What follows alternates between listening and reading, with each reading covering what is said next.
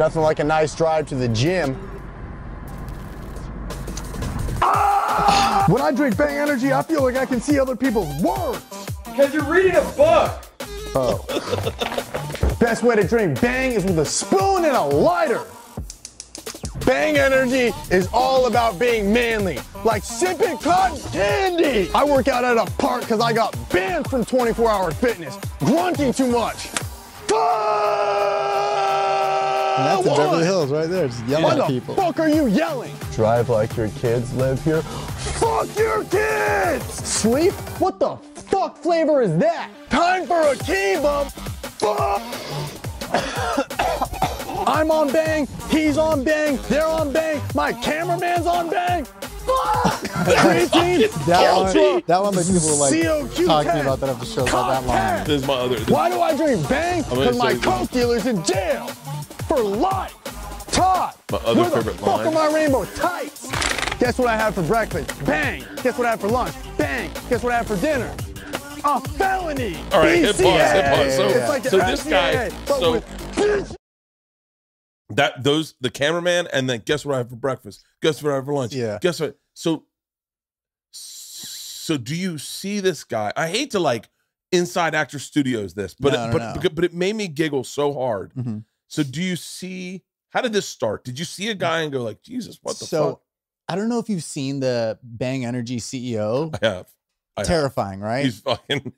Just looks like he was in the mob, ate the mob, and then stabbed the mob. He's a great guy. Yeah. But I start all these like influencers post about Bang, and in the description you have to tag the guy. That's like a part of the deal. So if you're doing a deal for Liquid Death, they'd be like, "Hey, use promo code Bert. Also follow the CEO." Like he is mandatory. So that alone, yeah. Look at him. I mean, the guy's He's a fascinating dude. Yeah. So once exactly, yeah.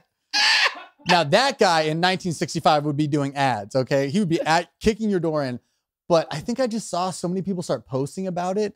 And also they have 300 milligrams of caffeine. A cup of coffee is 150. So it's just an insane level. And then the type of people that I would see drinking them, that's kind of where I created this. Usually I like come up with a video idea. Once people around me start like really talking about it or drinking it or seeing it, it's kind of just being observant, I think, which is kind of just that comedy mindset. But that video I made at like 7 a.m. in the morning because my friend had the guy filming it, the camera guy had a flight to catch later that day. And I drank like 3 bangs. And, I don't know if I've ever been so lightheaded in my life, but. Oh, dude, there's a drink called, I think it's called NO5, nitrous. It's the nitrous logo. Mm-hmm. I had one of those once and I was humming. Yeah. I mean, like I couldn't get my dick hard at night. Like that was that intense. Might have been cocaine. Yeah. So how many locations do you find? So you get your cameraman. I want to know, like, you get your cameraman and you say, "Hey, I got an idea. I want to shoot this thing for Bang." Yeah. And then he's like, "Yeah." It's mainly just, so I used to live in mid-city, just very center of Los Angeles. And essentially all it was, I was like, dude, I want to make a video talking shit about people who drink Bang Energy. And he's like, yeah, let's do it. I bought 3. We met up that morning. And then it was kind of like, let's do some at the apartment. Let's drive around. Oh, let's do like an outside gym because this is during COVID. So you can't work out anywhere. So I was like, perfect. There's an outside gym. I think that was in like the Beverly Hills area. Yeah. So we went there and then we drove around. That might have been like 3 locations, just apartment, outside gym, and then like just anywhere around that park. So I think what separates you from most video creators, it's weird. I don't consider you a content creator or an Instagram guy or I just consider you a comedian. Thanks. Because that's like a big compliment because most people are like TikToker, internet influencer. Yeah, well, it's so interesting because I know you're stand-up also. So, but what separates you from most people is that most people go, I want to do a thing making fun of people that drink Bang. And they don't really put the thought into the jokes. And when I hear Bang for breakfast, Bang for lunch, a felony, I mean that's a fucking joke. That's oh yeah, it's in 3. I'll put it on t-shirts. Yeah, it's fucking, dude, it's fucking brilliant. And when my cameraman's on Bang and he flips it up, it's so hard. Now I don't hope I can translate this enough, but it's so hard to take an idea and put it on film and make it funny on film. It's so difficult.